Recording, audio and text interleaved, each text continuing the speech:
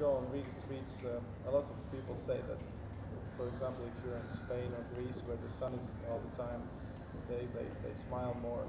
How is it in Riga? You recognize that? They're just like a little bit sad? Yeah. I mean, I would be sad too if it's -10 outside as well. But it's understood because when you're cold, like you don't really want to walk outside and be cheesing when you're freezing. But when you go inside restaurants, people are smiling and having a good time. But I just think that's just due to the weather. That's all. What's your relationship with winter? Where did you get the coldest winter so far? I actually grew up in Alaska. I stayed in Alaska for 2 years because my dad was in the military, so I'm used to cold weather like this. My coldest winter, I would have to say, was -10 Celsius, I want to say. It was somewhere around in Alaska, and so the weather here really doesn't affect me too much. I'm kind of used to it.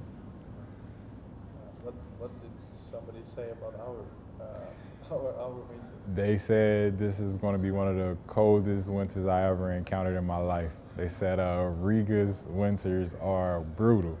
And I said, no way. They said, trust me. They said it starts to get -5 around this time in November.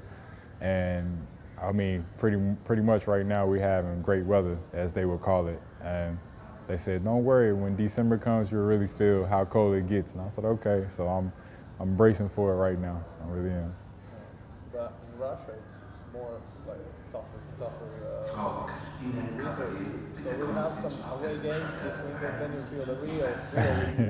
Yeah, well, I've been to Rostov when we played Lokomotiv. I went there, so I felt how cold it was. I've been to Moscow 3 times already, and I've witnessed a couple of Russian winters, so I understand completely what you mean.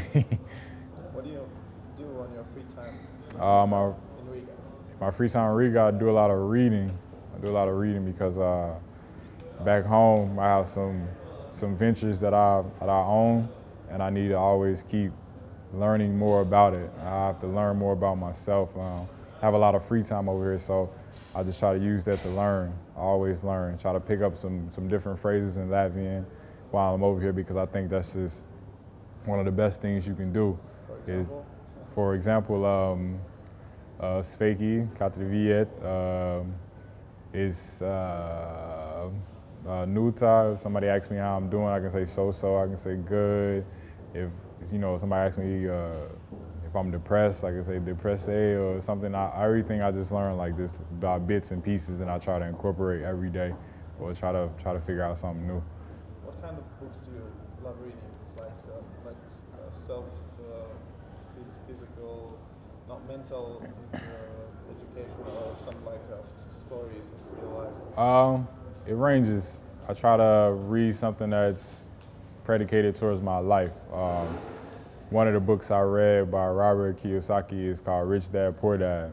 And it's basically saying, like, when you have kids, this is how you want to teach your kids to learn different things about life. Another one is called The Millionaire Next Door, which is basically about people that come into a lot of wealth pretty much don't show that they have a lot of wealth.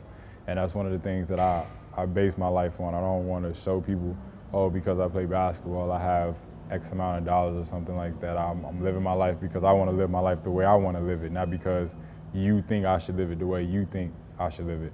And other books, like for a hobby, I may read a Magic Johnson article or something about him, how he used basketball as a tool to better his life afterwards. Like the money that he made, he put it towards different ventures, which I'm trying to do right now. And I mean, it's just a lot of books I have out there. Have you thought about when you finish the season, what would you do? Not the season, but the career in basketball. What would you like to do when you get older, or do some business, or go back home and go fishing, or what? Yeah, I have a lot of things up my sleeve that I want to do when I finish playing basketball. I don't really want to say them on camera because I don't want nobody to steal my ideas. So I have a lot of things. I have a lot of different crafts that I work on. I'm educated for my degrees, and I mean, it's a lot of things that's in the works right now. There's things that are already off the ground and other things I'm trying to plan to do later. So when I'm finished playing basketball, it'd be an easy transition so I don't have to sit there and just worry about where my next life is going to start or how it's going to start. Do you want to do it with some kind of basketball or just a different way? Yeah, I mean, it would be nice, but it's just bits and pieces right now. That's why I said I don't really want to say it on camera because I don't want nobody to steal my ideas. So yeah, it has something to do with basketball and it has something to do with just everyday just life, of course. Do you watch movies a lot? I love movies. I'm a movie connoisseur. Any movie you can name, I've probably seen it. I can tell you a line off of it, or I've seen it 4 times probably.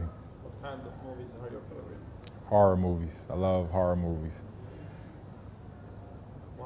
Why? Because horror movies has been my favorite because ever since I was a baby, my mom would take me to a horror movie, or she would like watch a horror movie in front of me when we were at the house.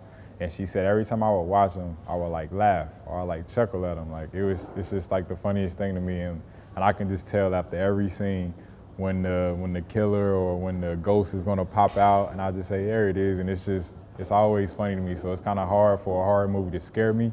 So I just like them because I can just predict what's gonna happen. Which horror movie the most scared you? Freddy Krueger, Nightmare on Elm Street, because that's the only horror movie that I can really say that you can't predict, you can't get away from, because he can get you in your sleep and you have to sleep.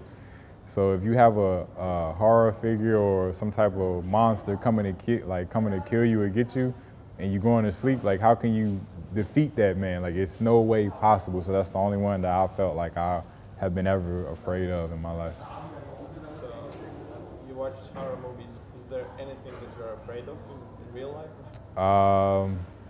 I'm God-fearing. I mean, it's a lot of things people may be afraid of, but I only can say I'm afraid of not trying, not given the opportunity to try to do something. If I've never been given the opportunity to try something, I'm afraid of what I could have done or what I could have did, you know, because I never got the opportunity to do it. What would you like to achieve here in Riga? I like to achieve the greatness, just keeping everything going. Another championship in the Latvian League, of course, advancing to the top 16 or beyond in Euro Cup, which we still have a chance to do. Making it to the VTB playoffs, and just learning more Latvian, of course, because I just think it's a cool language. And becoming closer with my teammates and coaches as well. So, I mean, that's a big list, but I think it's all possible. How do you feel the fun culture here in Riga? The funk culture? No, like the spectators. Oh, the fans. I think it's getting better because, as you and I know, hockey is the #1 sport in Riga. So, I mean, as long as we can keep making people interested in coming and seeing the games, which is our job to do, is to entertain the people, then I think it would get better and better each game.